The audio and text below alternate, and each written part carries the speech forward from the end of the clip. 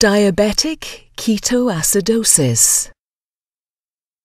Diabetic ketoacidosis, DKA, is a life-threatening complication predominantly seen in diabetes.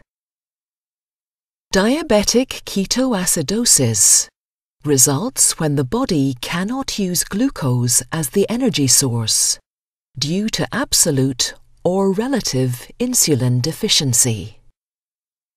The body switches to fatty acid breakdown, due to which ketone bodies are produced.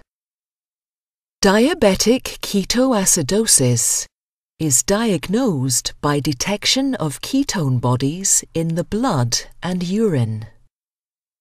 Symptoms include vomiting, excessive thirst, loss of appetite, and abdominal pain.